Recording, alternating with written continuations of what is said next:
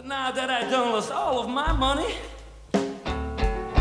I'd never leave and go away.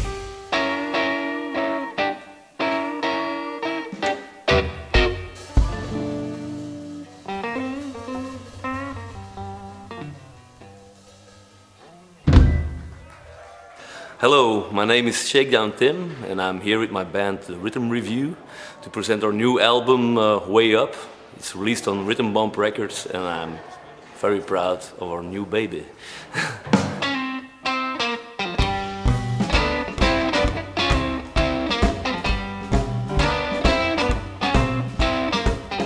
Reminiscent of music, I think it was Little Richard. When I was like 4 or 5 years old, I heard him sing bamboo, and it's like he looked like the devil behind his piano. And then I was, as a young child, into rock and roll. Then I discovered the Beatles, loved the Beatles, and a little bit later Rolling Stones. And then I saw a lot of their songs were written by Chester Burnett or McKinley Morganfield. So very fast I was drawn into the blues. So and then I was listening to blues, and until I saw the Red Devils perform on Pink Pop, I didn't think it was possible to be a blues musician, but I had to study for my exam mathematics, and I put on the television and there were the Red Devils playing raw Chicago blues, and then I said, okay, I'm gonna start a blues band.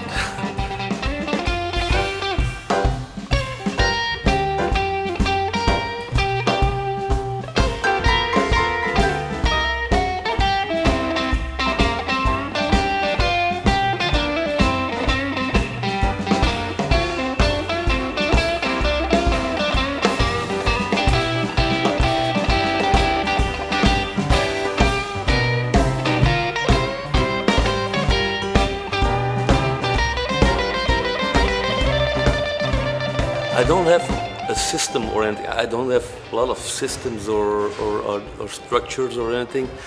But what I do is when I hear a good line, I write it down or I put it in my phone, and I got a long list with expressions, or like for instance when I was playing Ospel Festival in Holland with James.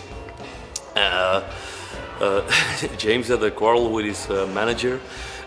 And I heard him shout to him, "Hey man, you a fucker, I would drop you like a bad habit, man, if I just could do that."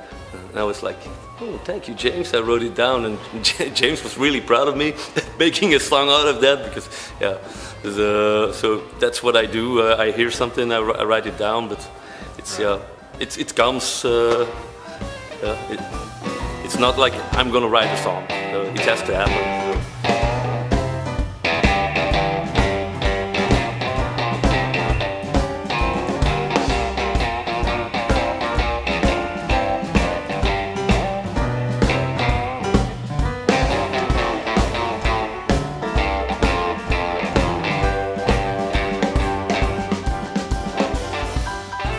I've co-written a lot with Stephen Krog in my days with Fried Bourbon.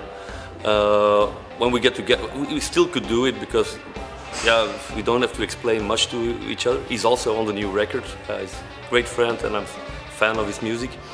And but now co-written, I wrote something with Nico Tuportal. I wrote 2 songs for this album. But actually it wasn't co-written, I wrote them and he adjusted little things, so... but I'd like to do that, actually. But yeah, now I come with my ideas to the studio with the band, and then they give their ideas, and that's also co-written, but I think I like the idea of getting together and start write something. I never did it, so... Woo, baby! Baby, please come home. I'm tired of being alone. Well, I need your loving, baby, so I can carry on. Well, I got a letter this morning. Baby's coming home. I don't have to worry no more, and I don't have to be alone. I done start drifting.